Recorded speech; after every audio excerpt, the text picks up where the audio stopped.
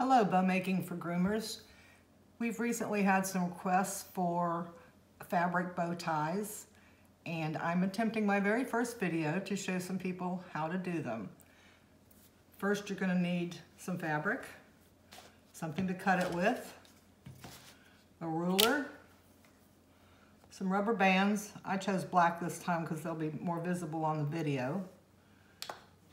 And then we'll get into a few other things as we go along. I'm working here with half a yard of basic cotton fabric. And what we want to do to start out is to get your fabric straightened out. Kind of put your selvages together. I'm going to fold it in thirds because it makes it easier to cut for me.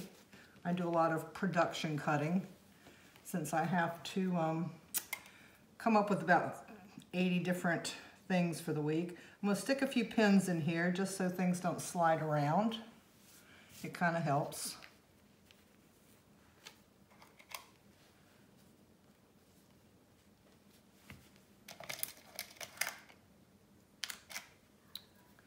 We have 2 groomers that work at our shop, so I do have to produce quite a bit of stuff in a week. There we go.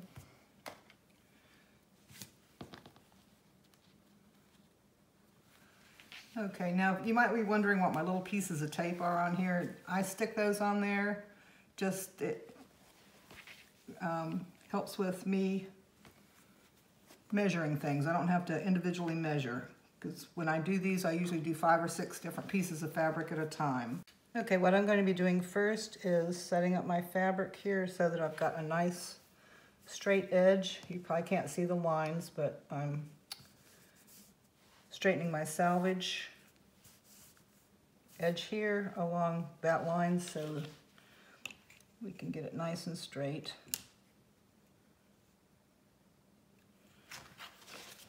And hopefully my cutter will work this time. I think we've got time for a new blade. Okay, with any luck, not finish cutting through there.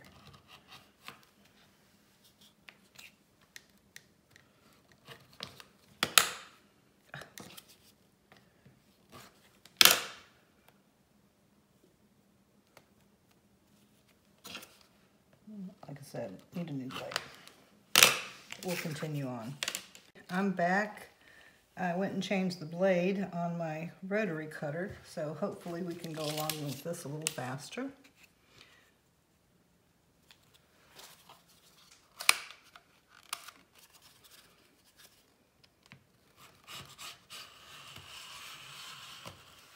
Much better.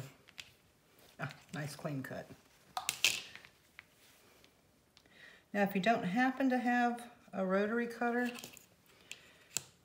you can do this with scissors. It just do it a little bit different. If I didn't have a rotary cutter, I'd simply do like this. Go ahead and measure. Grab my pencil, make a little line, make sure I can see it,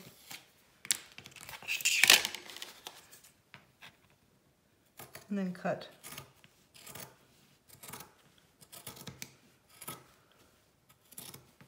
Straight through with the scissors. Now, if making them this size, I have a little bit of leftover fabric here. Don't want to waste anything, so I'm going to go ahead and trim that up even, and we'll use that maybe to make a binding on some of the bow ties. Okay, everything's cut. I'm going to stop a minute and change over to the iron. Okay, I've got all my strips cut, and so now we're going to iron them. I am applying a little bit of spray starch. It helps everything kind of stick together as you go. This is just a little ironing pad that I picked up somewhere down the line. It works great. Tabletop. If you don't have something like this, then towel,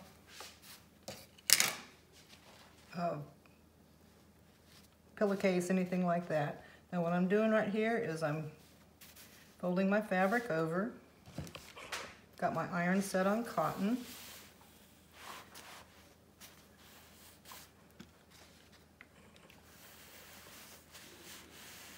I'm just ironing one side of the fabric down. Go along the whole length of your fabric. Try to keep it as straight as possible.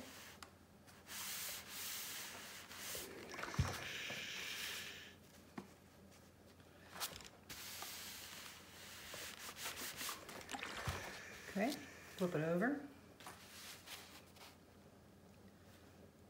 Fold it down again. And iron it again.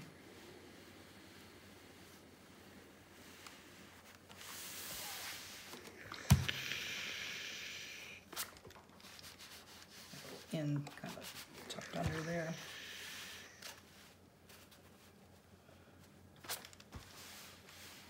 And you go along and do this for all of your different fabric pieces.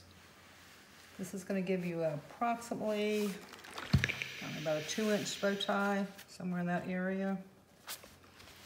1.5 to 2 inch. If you cut your strips at, I think I cut them at 4 1/4.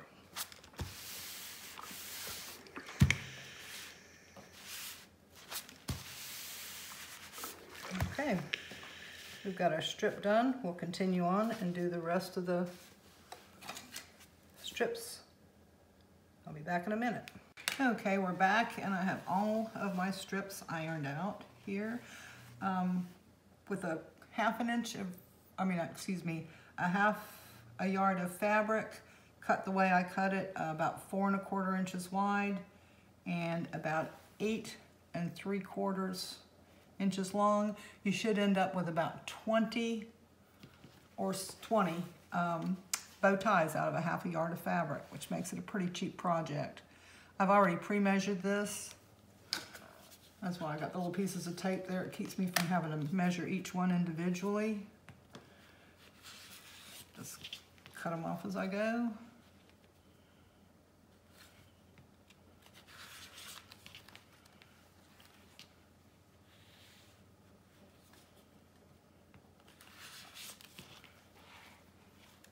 I played around for quite a while trying to get the exact sizes down. I do quite a few of these, and so I like to keep my cost down and get the maximum amount out of my fabric. Now see, we got just a little tail left over, that salvage. Just cut that off. Okay, we've got everything cut. Now we need to make a bow tie. Normally I would probably pick a color rubber band that matched the fabric a little bit better, but I figured you could see the black. All right. Got your little piece here. Kind of find a center on it. I'm going to flip it in and flip it over, just like that. In and over. You've got your little bow tie. Okay. Going to pinch up and pinch down. Hold it for a second. I use these cheap rubber bands on this because I don't want to use my good grooming bands. We'll use those for other things. Now we have a bow tie.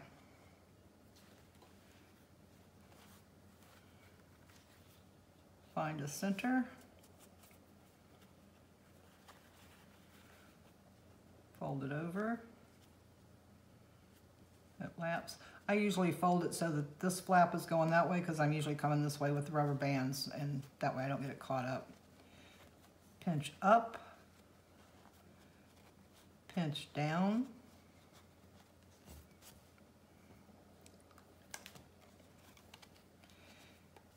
When I do these, I do up a bunch of fabric at a time, and I'll sit and watch TV and just crank out bows. Bow ties, bows. These could also be girl bows if you did girly fabric. One more time. Find a center.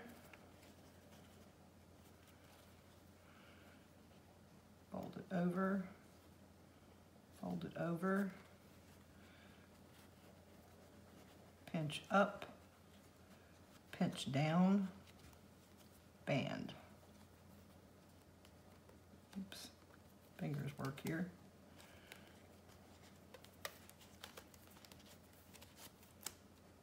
One more on that one. These are kind of large rubber bands. A lot of times I have a little bit smaller ones.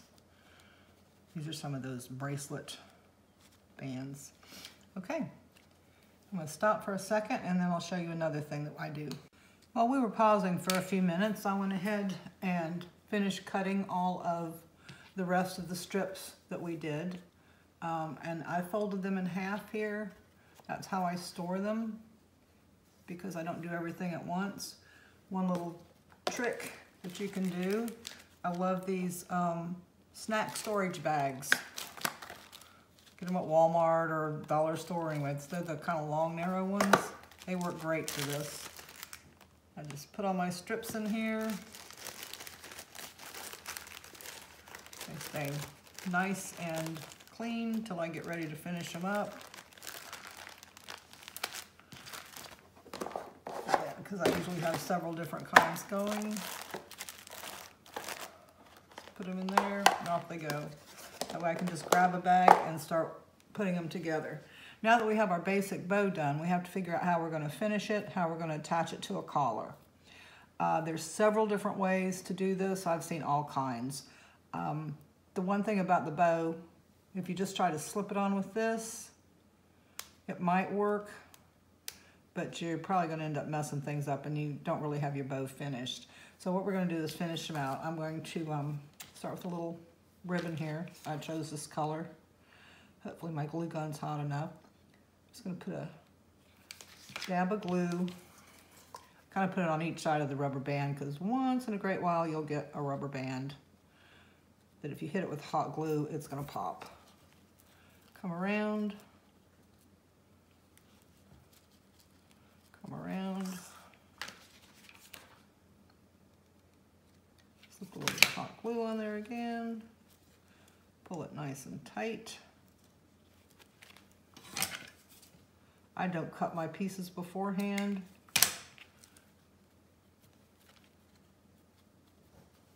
Because it kind of wastes ribbon. So now we've got a finished bow. You could put an embellishment on there if you would like.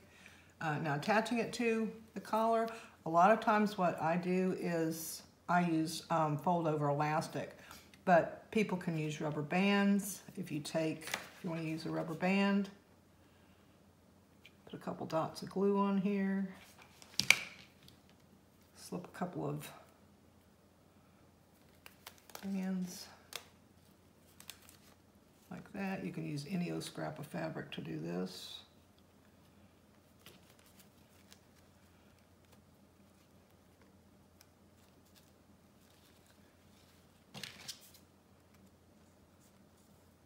Cut your rubber band.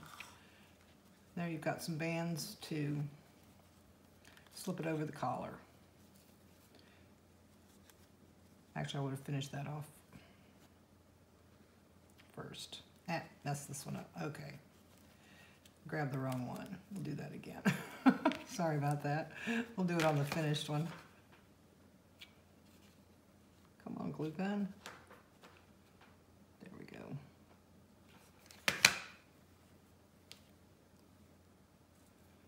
Rubber bands up there.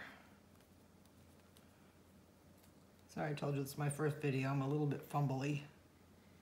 Okay, there we go. Now that's on the finished one. And you can slip it on the dog collar with the rubber bands. Some people like to use these little hair tie things. You can get them at the dollar store, I think 100 for $1. And what I do with, if I use these, what I do with them, I put them on first and then put the band on.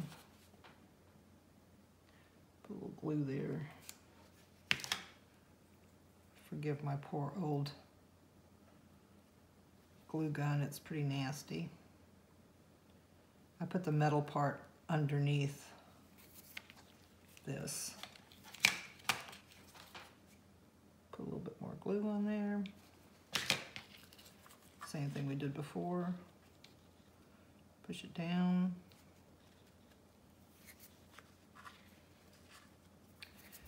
I bought some bulk glue, and it is the stringiest stuff I've ever worked with, but I got a whole case of it, so I'm having to deal with it.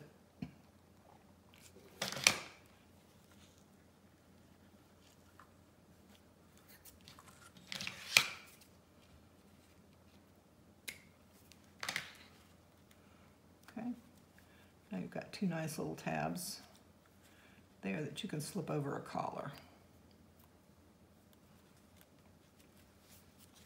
So we've got the rubber bands, cheap and easy, the little bands here, and my favorite is fold over elastic. I know a lot of people don't use that, but I am in love with it.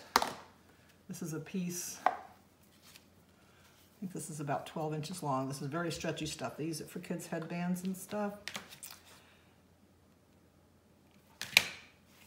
And I will do it up in 10-inch lengths, 12-inch lengths, 14-inch lengths. You can see a 12-inch length is pretty good size. Go around a lot of medium size, it'd probably handle a cocker.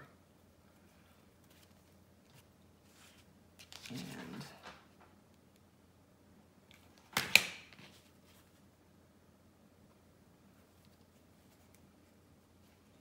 I go ahead when I do this and glue it on first, and then come back and do my center.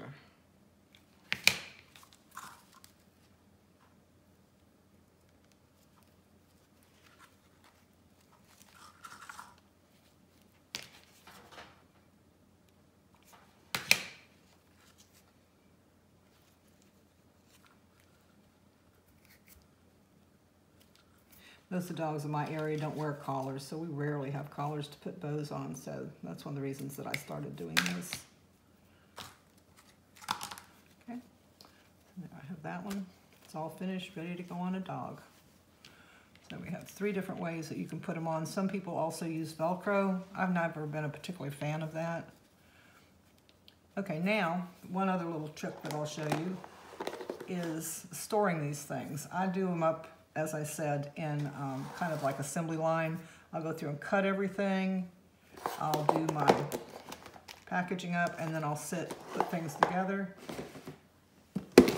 And then I'll have a bunch like this that I'll finish out all at one time with the fold over elastic or however I'm gonna do it. And I store them on these, I call them smoothie straws, because it helps keep everything from crushing down. And I can just store them up like this in shoe boxes, and everything's ready. So when I go to put my bands and stuff on in this, I can just sit and do that all at one time. So I hope this video helps you. If you have any questions, please ask, and excuse my mistakes. I'll try to do better.